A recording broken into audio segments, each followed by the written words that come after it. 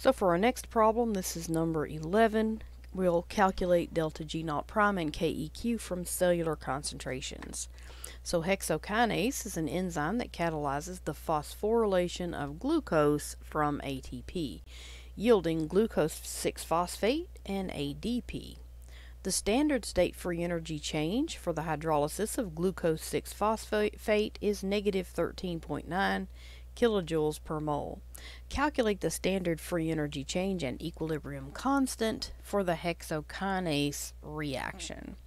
So how are we going to do this problem? Well, it takes a little bit of thought, even though it's not a very long problem. So let's think about the overall reaction. So we've got glucose plus ATP yields glucose 6-phosphate plus ADP. Now that's our overall reaction. We need to calculate the delta G naught prime for this reaction. Okay, well, the trick here is that we can look up the delta G naught prime for some of the reactions that make up this overall reaction. So this is a coupled reaction process. Okay, so we can say that glucose plus inorganic phosphate yields glucose 6-phosphate plus water. Okay, and we can say that ATP plus water yields ADP plus inorganic phosphate.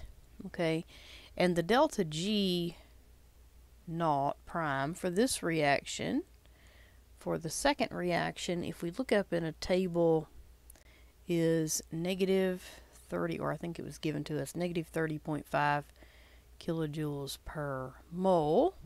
Okay, and I think this is table 3.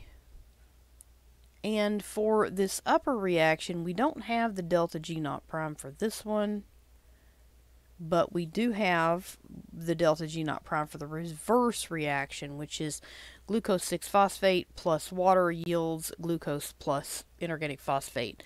And that delta G is negative 13.9 kilojoules per mole. So we know that the forward reaction then would be the opposite, which is positive 13.9 kilojoules per mole. Okay. Okay, so if we add these reactions up, okay, so what we can do is we can say glucose, let's get a different color here. Glucose, okay, plus ATP yields glucose 6-phosphate plus ADP. The PI's cancel because they're going to be on opposite sides of the equation, and H2O, water, cancels. Okay, so what does that give us? That'll give us our overall reaction here that we had at the top. Glucose plus ATP yields glucose 6-phosphate plus ADP, and that's the trick to this finding the answer to this problem. So the delta G naught prime is equal to the total of these two delta G's, which is going to be 13.9 minus 30.5, which is going to be equal to negative 16.6 kilojoules per mole. Okay,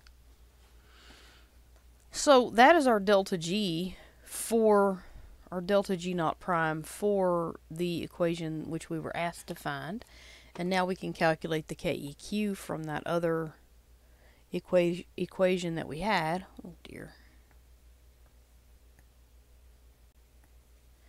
KEQ is equal to e to the delta G naught prime over RT, which is equal to e to the Now, if we can either do this in kilojoules or joules, it doesn't matter. They're, the times 10 to the third would cancel out, but we're just going to have it in joules, so we can say 16.6 times 10 to the third joules, okay,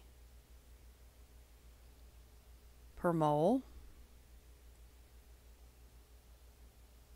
okay, over R, which is 8. This does not look like we're raising this E to that, so let's make our E bigger, okay. 8.314, okay, times the temperature, which is in Kelvin, which is 310, okay, and that's going to be 629.9, because our temperature is 310 because we are inside a cell. I don't think we were told that. Alright, 629.9 is our KEQ. Yeah, we were not given the temperature, but these are cellular conditions. Okay, so that's how to work this problem.